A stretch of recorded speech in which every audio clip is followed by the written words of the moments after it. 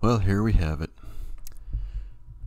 How do you convince a skeptical public to get a fourth shot? I'm Grid 7, and let's just take a kind of quick look here. I want to point out a few things from this article right here. I'm not going to read it all, but get down to one important thing that this article highlights here. It goes, the expected green light for a second coronavirus booster shot poses a challenge to the Biden administration.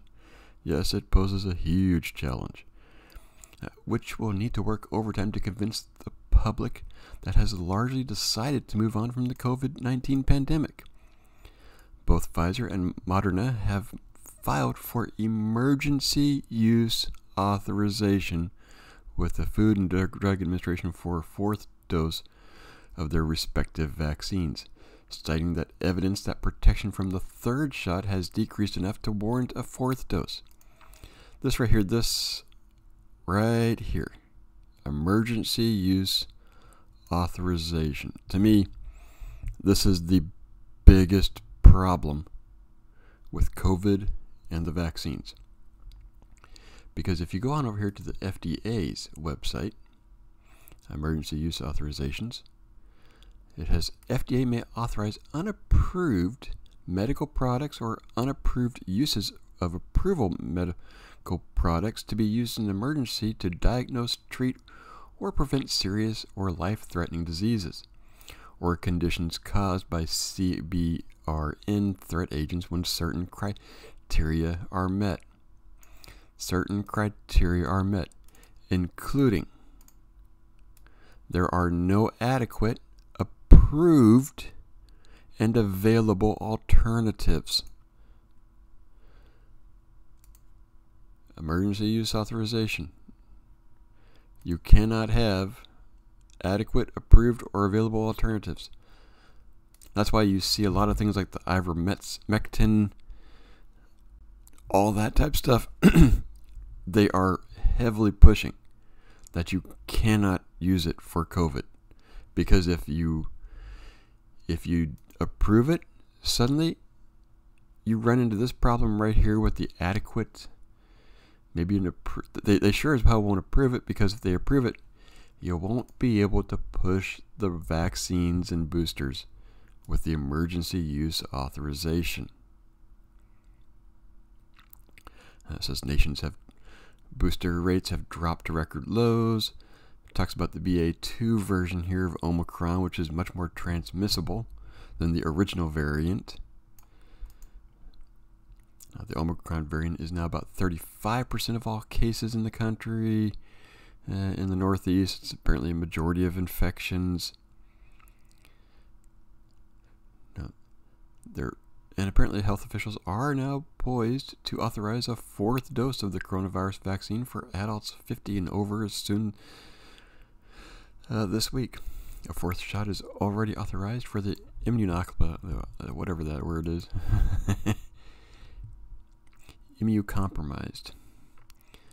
But the issues that plague the administration during the first booster campaign loom large, and officials are likely eager to avoid the same pitfalls.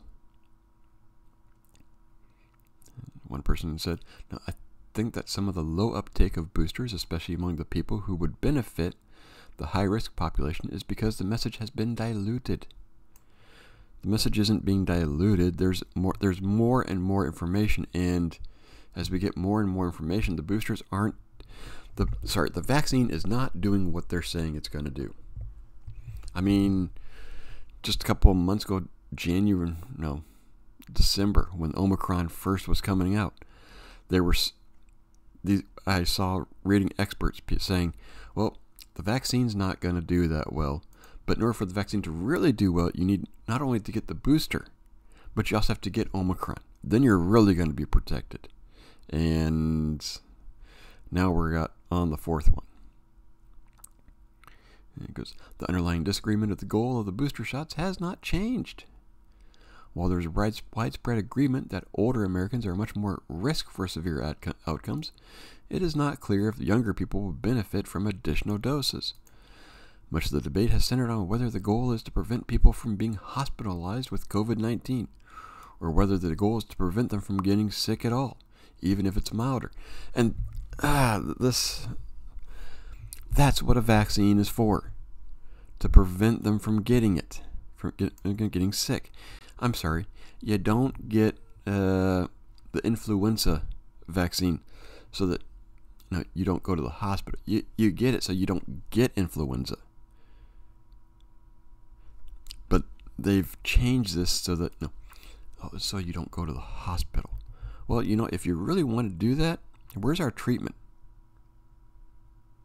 Can't do the treatment, because if you get a treatment, then you'll have this, and you wouldn't be able to do the emergency use authorization, EUA, for the vaccine. I mean, they continue on and on right here. No. So the real question is that we don't know definitely the answer to is how long is the durability of the protection against severe disease going to last, even when the protection against infection diminishes substantially. For example, we know that when you get down to a rather low level, 30 or 40 or so % of pretection against infection, you still have, when you look at hospitalization, a high degree of protection, Fauci said. Yeah. President Biden last summer promised widespread boosters for all Americans by the end of September, well before the FDA and the Centers for Control of Disease and Prevention has examined the evidence. While officials were careful to say the booster program was contingent on the FDA and CDC giving the green light, scientists inside and outside the government argued there wasn't enough evidence showing protection against severe illnesses, and hospitalizations dropped to levels that warrant a booster. So you have scientists outside saying, hold on. Meanwhile, they're already pushing it up here. I think they said, this week to get the 4th dose. And then they wonder why, this person, Adja, says, keep the politicians out of it. The miscommunications occurred because they made the boosters a political issue, not a scientific issue. Now let's think about that phrase. Why did they make it a political issue? Because they could. Because this isn't as deadly as what they say it is. I saw something, the U.S. is actually one of the worst countries for deaths and COVID and all that type of stuff. Why? Compared to even like South Africa. Why are they better than we are? What's going on?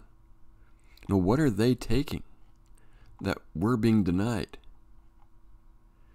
So you want to know how to convince a skeptical public to get a 4th shot?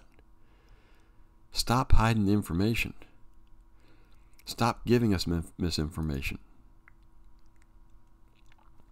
Because one of the worst things right here is this right here, which requires no adequate, approved, or available alternatives. That is the biggest problem with us getting over COVID, is the emergency use authorization that they're doing. Until they stop doing that and actually start putting out a treatment. I mean, let's face it, if we had a treatment and you go to the doctor and he goes, take this. If you don't feel better in a couple of days, go to the ER. I mean, how many people would be treated? You don't go to the doctor for the flu and the doctor goes, oh well, if you get worse, go to the ER. No, he gives you a treatment. It's time to start doing that. That's the only way we're getting out of this one. Now, that's my thought. Let me know what you think. Good, bad. Can't believe there's another booster. And I'm on YouTube. Come on over to Rumble, and I'll see you next video.